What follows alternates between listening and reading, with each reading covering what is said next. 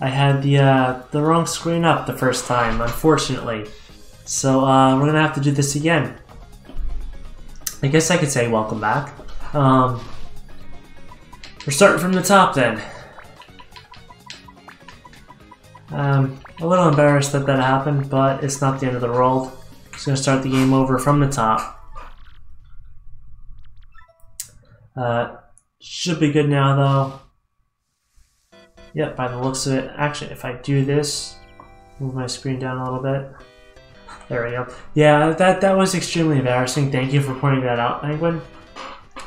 If you didn't stop by and chat, I would have never known. So it's just going to go through the prologue again, which is no big deal. Game is laid out like a chapter book, so just run through it as fast as I can. We'll get back to where we were. It's a great game though. Try to go through button mash this as fast as I can. I had the wrong window displaying on the stream setup. It seems to do that every time I start or stop the emulation. It puts the wrong one up. Anyways, this game does look really good with this game does look really good with the HD texture pack I have enabled though. Much better than on original hardware because I have it pumped up to HD now. I know a while back on YouTube and Twitter, Arlo was going on about trying to get this game remastered and released on the Switch, which would be excellent. I definitely sign that petition or whatnot, but not that it's going to do anything. This game is absolutely fantastic though. Let's go ahead and run through here. Just the prologue, get back into town.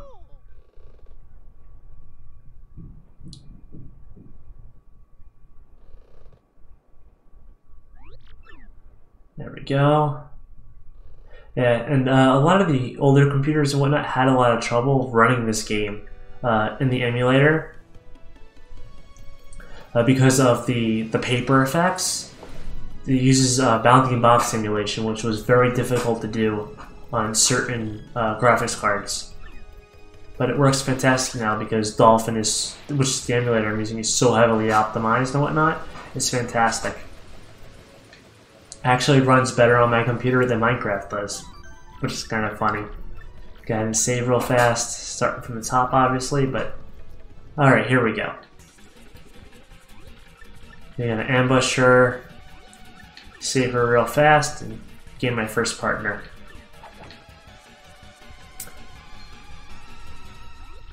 Alright.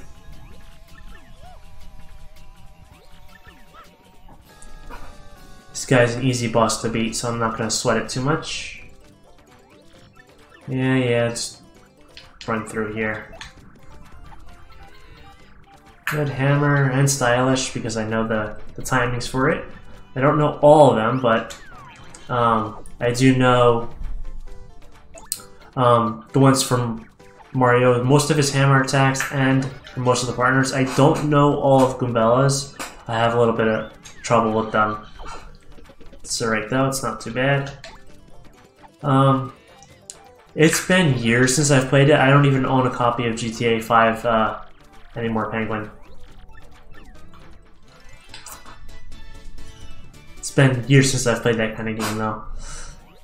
I'm not opposed to it. I just have to get it if I want to do it again. We'll see. Alright, so I'm just going to escape from this and head on into the center of town. Come on. Run through the cutscene here. Then I have another quick cutscene coming up. So we gotta go through.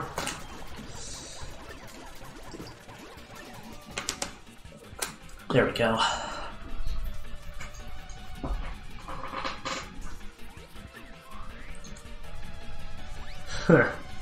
Yeah, as you can see, some of the X-Nauts, that's the name of the enemy there, some of them don't have the full HD texture displayed, or the custom texture, so they look grainy around the edges. But everything else you could see in this scene here looks fantastic. It's scaled up perfectly. So when this finally gets on YouTube, I'm going to put a link down in the description to the HD texture pack because it's fantastic. Let's run through this. Now it's funny because there's two cutscenes going on in here at the same time. There's the one with I can't think of his name. The old toad talking to me, and then I have the one in the background with the mob hit there. And I can't actually move forward until that one background is done. Alright.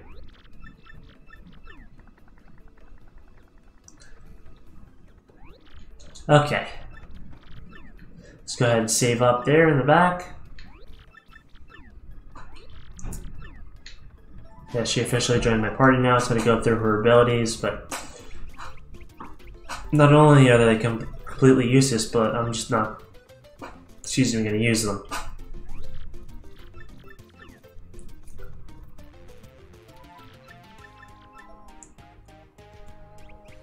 Alright. Now that's done. That's kind of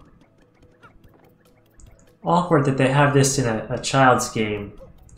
I can't think of what they're called, but that's for capital punishment there. the hang people. Let's grab the star piece here because I'm going to need them. Later on, buy some badges with them. There's a limited number in the game. A finite number, I should say, but I want to make sure I collect them all. He just stole half my coins. So I'm going to go beat him up and get him back real fast. Let's go do that. Should be hiding back here. And I think there's a star piece back here as well. Somewhere. Oh yeah, it's in his room here. Alright, getting my coins back. And the star piece. And let's head on out.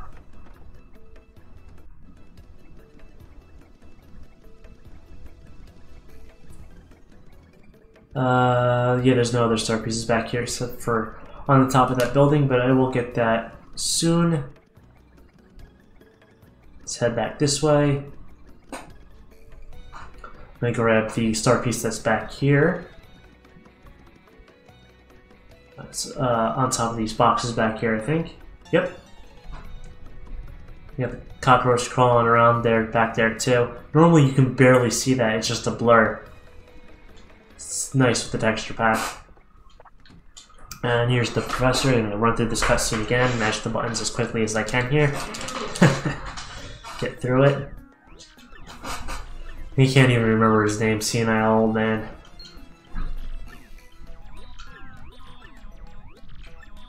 Come on. And he has no idea who he is, just like most of the older people in this game. Okay.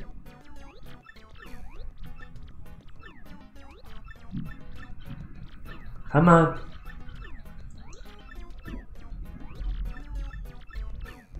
They're just explaining about the lore behind the game and the crystal stars, which is the objective of the game, to find them all and whatnot. And unlock the treasure, so to speak. Alright, so let's head on out. No, there's no star piece there. Okay. So if I head back on out, he's gonna break the gate there. And then I think he goes to explain combat system before I go down the pipe, but I'm going to skip that.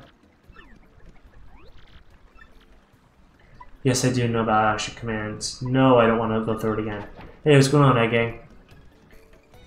I thought there was a star piece there, I guess not. Let's head on down the pipe. Whoops. I don't want to talk to him, I want to jump. There we go. Perfect.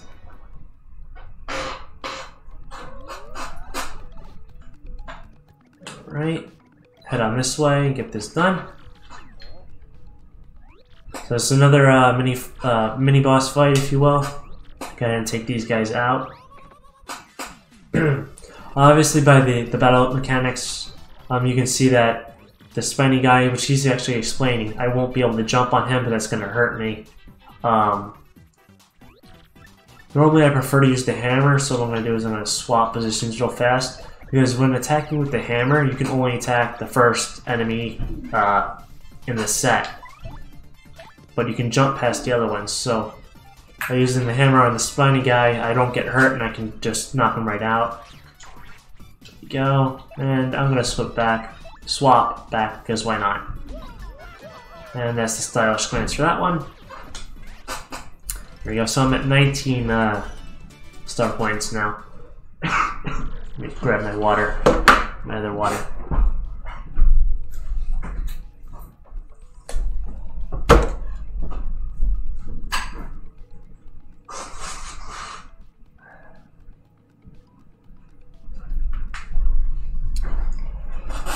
There we go.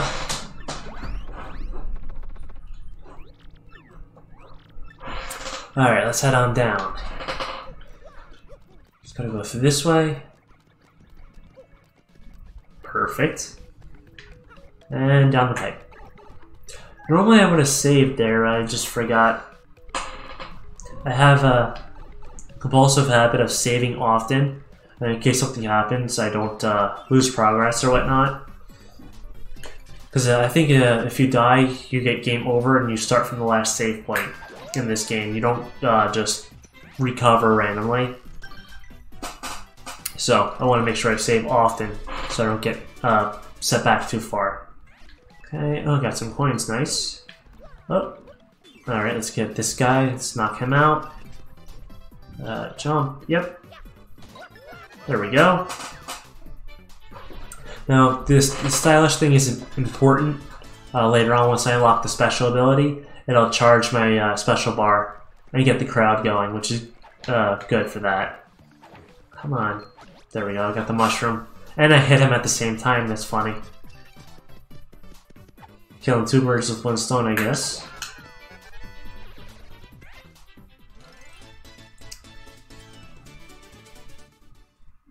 There we go, and I grabbed the mushroom. That was some decent timing there. Fire flower, good. Break these. And head on down.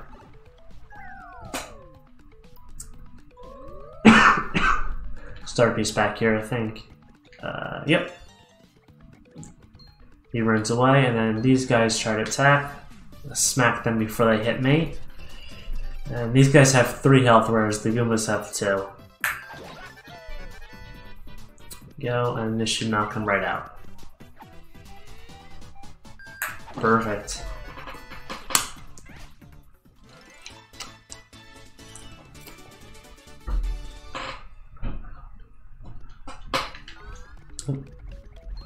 There we go, got him. He almost got me there. He almost hit me first. Good. I'm gonna do it like this. So I prefer to hammer with Mario. It's my weapon of choice with him. If I can get the Hammerman badge, which will disable jump but increase the hammer power, I'm going for it. Yes, and I super blocked there, which means instead of just defending and taking less damage, I actually hurt him instead. The timing window for that is much smaller than just defending. And I have to press B instead of A. Let's get on up. I'm gonna grab this key down here. Oh, unfortunately I missed. Let's try that again. There we go, black key.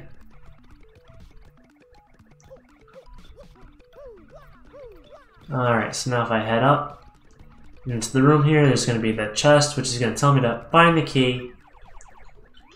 But I already have it. Use the key, unlock it, get cursed. So I can fold into a paper airplane and head on over to the door so I can get back to where I was when I realized the stream was messed up. Alright, here we go. Let's run through this text real fast.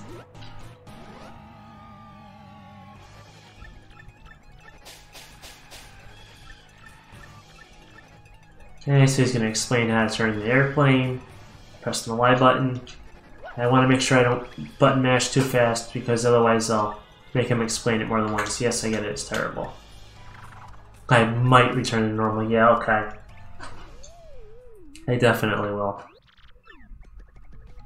It's funny. Excuse me. She complains about what that guy's beef was, but I'm pretty sure if she was locked in a chest for a couple thousand years, she would behave the same way when she finally gets out. Here we go.